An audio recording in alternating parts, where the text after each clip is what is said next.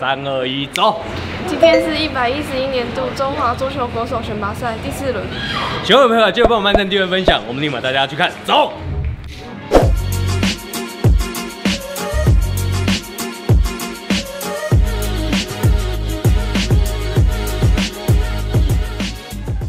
工商时间。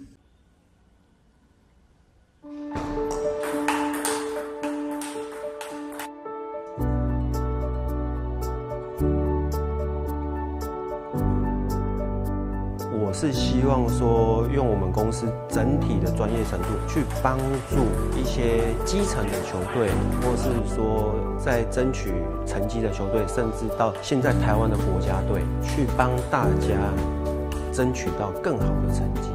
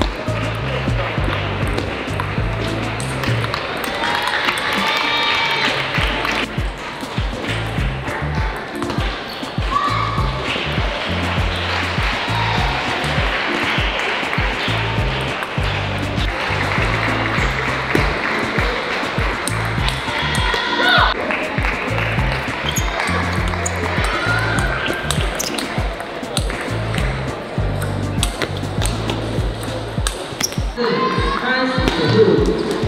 男子组第4次赛87到83场次。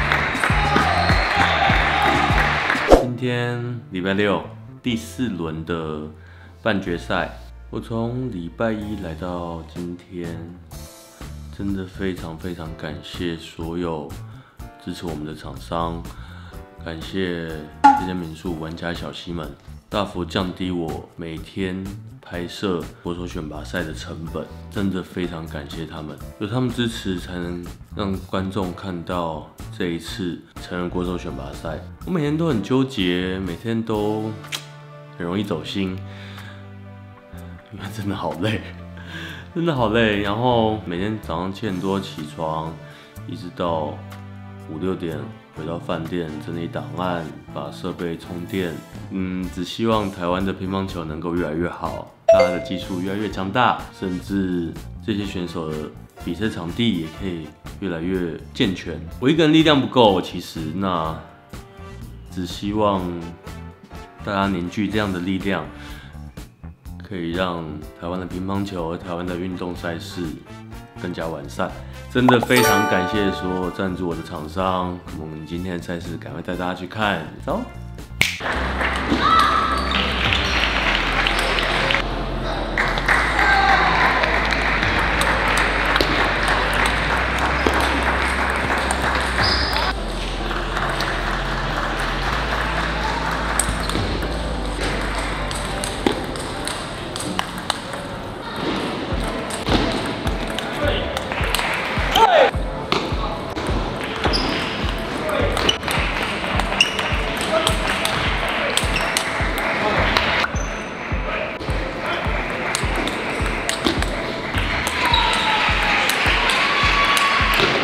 就是我们的黄英华。哎，你好。他今天不用比赛，应该说这个礼拜你都不用比，对，因为全国个人锦标赛女子单打冠军，对，恭喜你，恭喜你！谢谢。我一直以为你没有在练球哦，还是有。所以其实你每天也都有练。对，还是会训练。真的假的？对，还是会训练。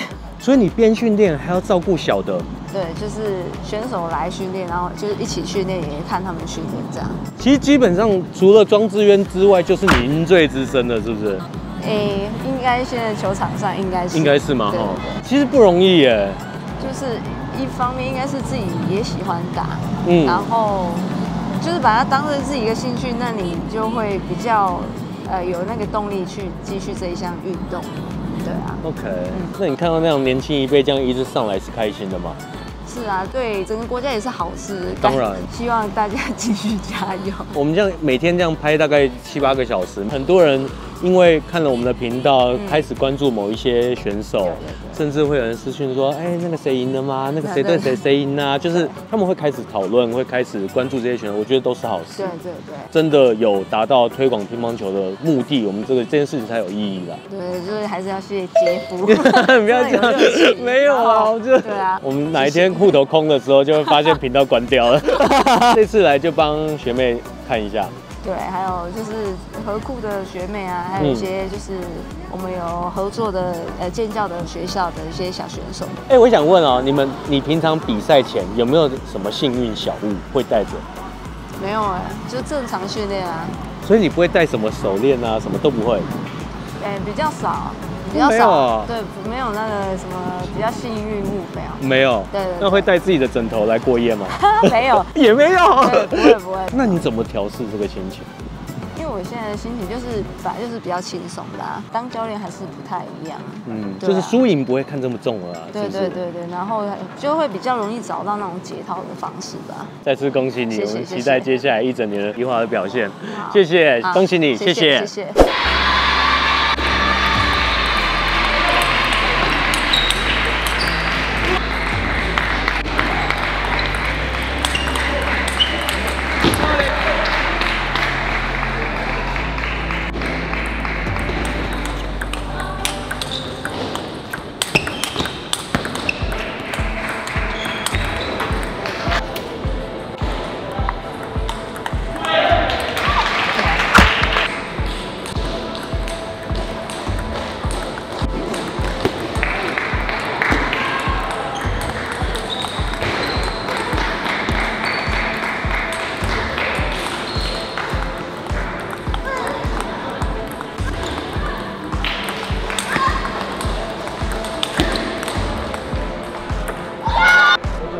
怎么太暗了？大家都跟鬼一样。我刚刚有一场比赛，我哪像你喊一喊就上了，我知道。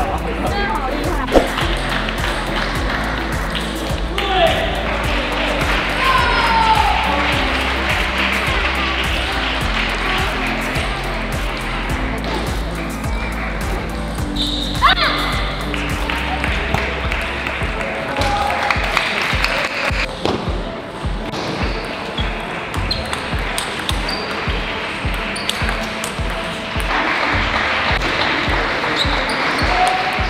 合作进入上一群谢一田，请到主幕区报告。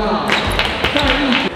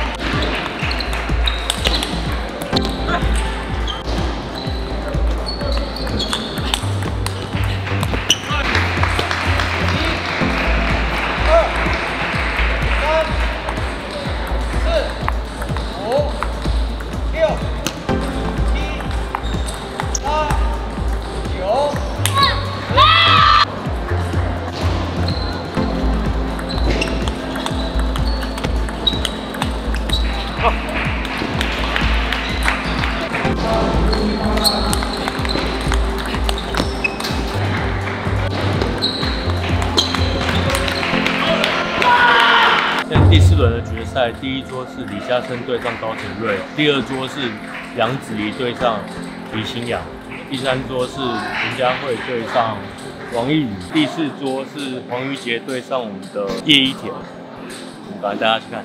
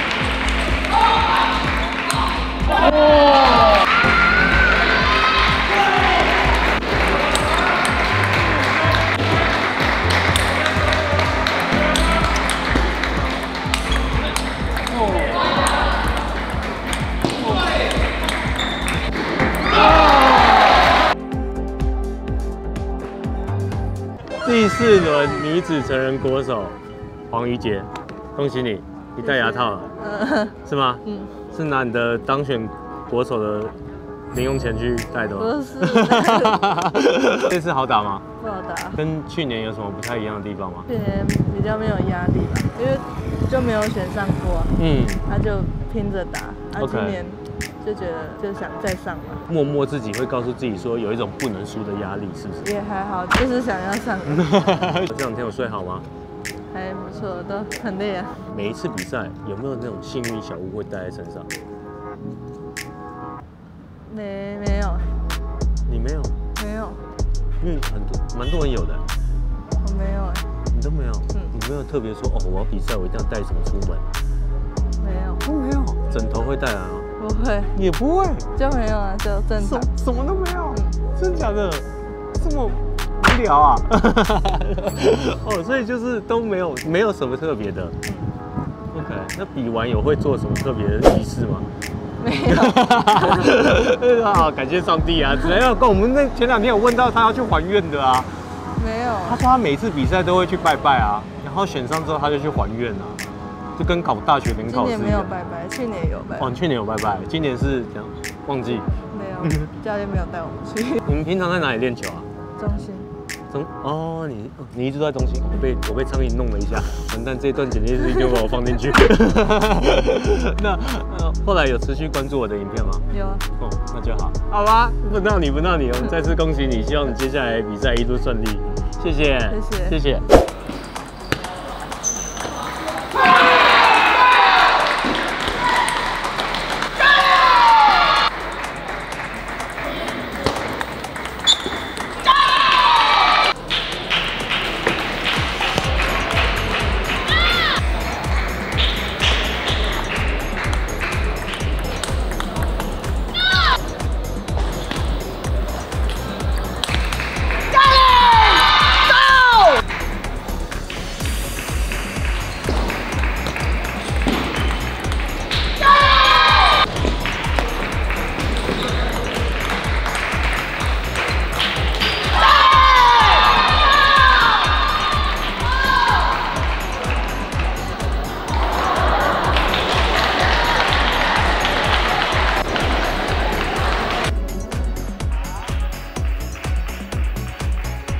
111年成人国手选拔赛第4轮，王艺如，恭喜你！好，谢谢。这几天打得还好吗？都很好啊，但是就是都没有选上，第4轮才选上。前面也有输了几场球，就是不断的检讨吧。比赛前你有什么心理的调试的方式吗？我比较喜欢就是一个人吧，就是自己喝点酒。上去打醉拳的，听音乐，一个人静下来吧，然后就专心的去想，就是在场上的一些战术吧。你会带一些幸运小物在身上吗？有没有比赛一定要带的东西？毛巾吧，没有啦，就是运动员一定会带毛巾上去啊。但是你会故意带特定某一条，是不是？不会。所以你没有特别会带什么，就觉得比赛一定要带某东西，或者是穿某特定的鞋子。哦，鞋子吗？鞋子我觉得要穿自己习惯的鞋子。有些人会在比赛的时候突然去做一些改变。哦，你说要比赛换一双新鞋子？不会，我不会，因为我喜欢穿旧的鞋，比较有安全感。对。你这2天有没有什么比赛印象比较深刻的？到了第4轮吧，因为我觉得第一个要比的就是看谁就是愿意坚持啦。这次比赛就是我们的黄一华学姐，她就一直就是鼓励我，就在旁边就是指导我。今天一早就门还没有开，她在外面就在那边准备陪我来训练啦。昨天打到决选，输下来。但是我们队有一个就是李一珍，她就有经历过一些过程吧。然后她就一直鼓励我。跟我聊了很久。然后她都没有骂我，就是很开心的跟我聊天。就昨天跟她聊完，就心情就是方向很清楚。是。对。就是感谢这2位，就是很照顾我的学姐。难怪我刚刚看你一比完冲过去抱一画。你不是冲过去抱一画吗？那个冲过去的那个当下是一种就释放，就是谢谢他没有放弃我。当然，我相信。对，因为其实到这个份上，其实打到后来就会怀疑自己啊，然后实力也好，能力也好，各方面其实就是一种已经也没有到崩溃啊，就是已经自己很想要放弃了。但是就是很感谢他们啊，然后还有我们的加油团，然后还有就是平时陪我们训练的很多就是照顾我的人吧。是。对，因为我相信这每一个选手都没有一天觉得自己会赢会当选，但是当选的那一刻，那个心情怎么涌出来的时候，那个是控制不了的真性情。对啊，而且包括我打到后来那个也都是落后，就是其实都是很下风的球，然后打回来的，就是特别的，就是心情就是特别的激动吧。对，当下有一种释放吧。是。对啊。啊。再次恭喜你，谢谢，希望今年一整年都可以比赛很顺利。希望疫情可以赶快。谢谢。对，好，谢谢。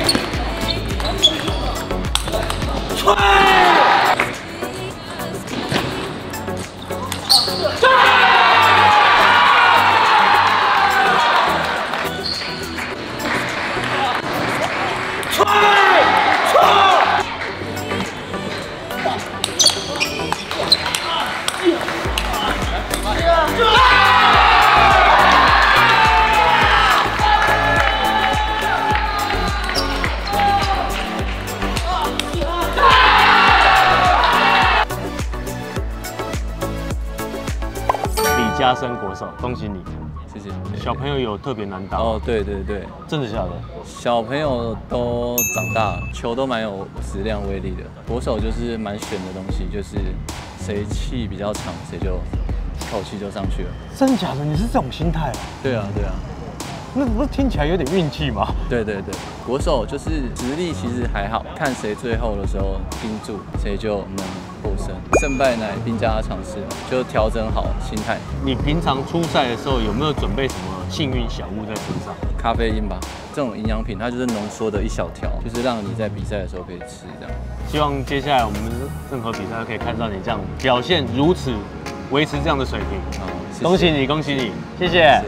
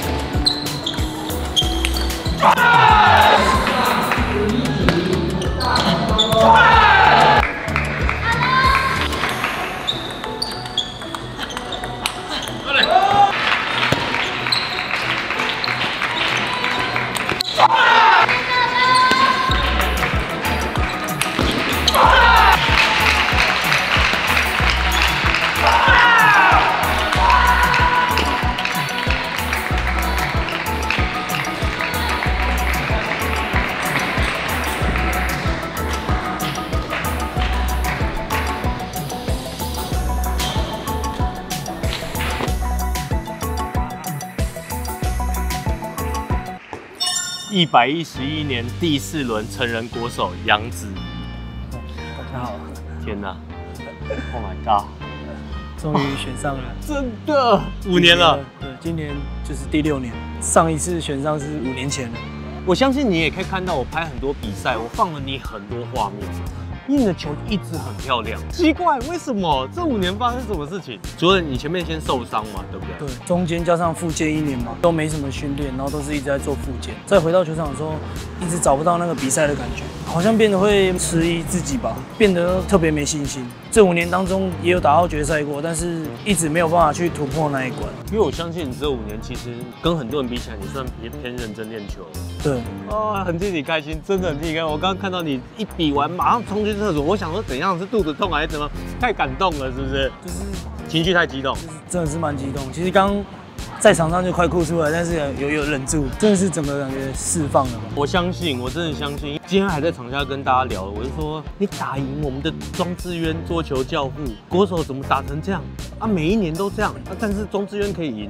为什么这不合理嘛？其实自己也有这样想过，就是说为什么有时候可以赢一些比较好的，或是能力比我强，但是就是国手选拔赛就是没有办法表现的自己预期的那样，这个就是导致我心态一直突破不了的最大原因。我们访问这么多的国手，每个人都在讲心态，每个人都在说大家其实差不多，都是心态，都是最后那口气谁比较长。叫你平常跟人家聊，你都会背，但是到考试那一天就是写不出来，就是大概是这种差异哦，真的非常非常替你开心。哦，我刚刚看到我都快哭了，我想说天哪，因为我真的是听了你很多这5年的故事啊，我就觉得很多人目标没有这么明确，但是我相信你的目标很明确，就是你知道自己想要再抓回来那个感觉。5年下去，终于在第6年完成一个小小的梦想，可以这么说。终于要完成了，就也蛮感谢何苦的他们的栽培，就是让我们不用去想其他的事情做，就是可以专心的打球、拼球这样。他们至少没有放弃你。对，谢谢。你比赛前有没有什么会自己携带什么幸运小物吗？我有尝试过。哦，你有尝试过？就是带自己喜欢的那种，就是类似佛珠啊那种手串之类的手链，但好像没什么差别。蛮好的，真的很替你开心。我们接下来希望你一路的比赛都可以很顺利。谢谢你，谢谢，恭喜你。我们第4轮赛事结束了哦，然后敬请期待第5轮谁会上。好，喜欢我们朋友记得帮忙按订阅分享，希望这集对大家有帮助。我们下期见，拜拜。洪凯毅完成心愿了。啊，破鬼啊！你完成心愿了，还剩几命？最后一命。有很过瘾吗？这次？不要，因为还有乱吗？